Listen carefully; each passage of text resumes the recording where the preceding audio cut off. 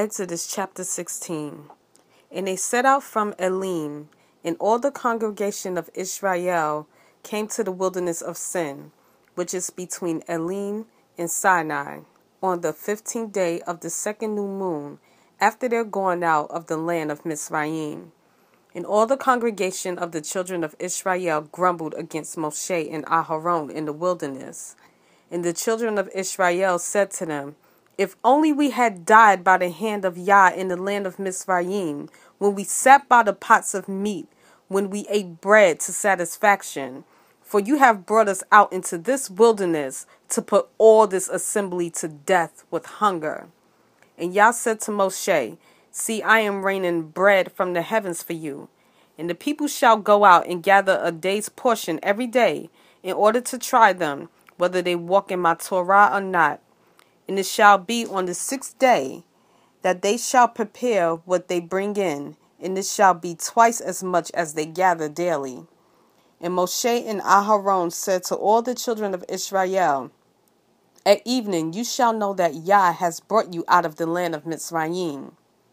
And in the morning you shall see the esteem of Yah, for he hears your grumblings against Yah. And what are we that you grumble against us? And Moshe said, in that Yah gives you meat to eat in the evening, and in the morning bread to satisfaction.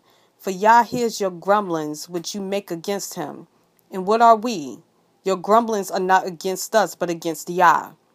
And Moshe said to Aharon, say to all the congregation of the children of Israel, come near before Yah, for he has heard your grumblings. And it came to be, as Aharon spoke to all the congregation of the children of Israel, that they looked toward the wilderness, and see, the esteem of Yah appeared in the cloud. And Yah spoke to Moshe, saying, I have heard the grumblings of the children of Israel. Speak to them, saying, between the evenings you are to eat meat, and in the morning you are to be satisfied with bread. And you shall know that I am Yah your father. And it came to be that quails came up that evening, and covered the camp, and in the morning the dew lay all around the camp. And the layer of dew went up, and see, the surface of the wilderness was a small round substance, as fine as frost on the ground. And the children of Israel saw, and said to each other, what is it? For they did not know what it was. And Moshe said to them, it is the bread which Yah has given you to eat.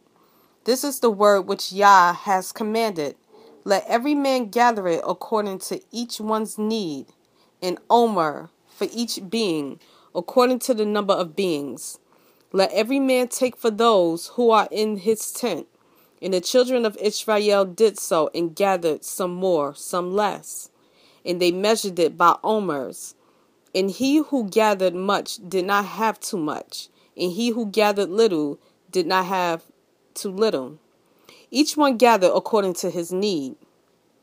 And Moshe said, let no one leave any of it until morning. And they did not listen to Moshe. So some of them left part of it until morning, and it bred worms and stank. And Moshe was wroth with them. And they gathered it every morning, each one according to his need. And when the sun became hot, it melted. And it came to be on the 6th day that they gathered twice as much bread, 2 omers for each one. And all the rulers of the congregation came and told Moshe. And he said to them, this is what Yah has said. Tomorrow is a rest, a Sabbath set apart to Yah, to which you bake, bake, and that which you cook, cook, and lay up for yourselves all that is left over to keep until morning. And they laid it up until morning, as Moshe commanded, and it did not stink, and no worm was in it. And Moshe said, eat it today, for today is a Sabbath to Yah. Today you do not find it in the field. Gather it 6 days, but on the 7th day, which is the Sabbath, there is none. And it came to be that some of the people went out on the 7th day to gather, but they found none. And Yah said to Moshe, how long shall you refuse to guard my commandments and my Torah? See, because Yah has given you the Sabbath, therefore he is giving you bread for 2 days on the 6th day. Let each one stay in his place. do not let anyone go out of this place on the seventh day. So the people rested on the seventh day. And the house of Israel called its name manna. And it was like white coriander seed, and the taste of it was like thin cakes made with honey. And Moshe said, This is the word which Yah has commanded.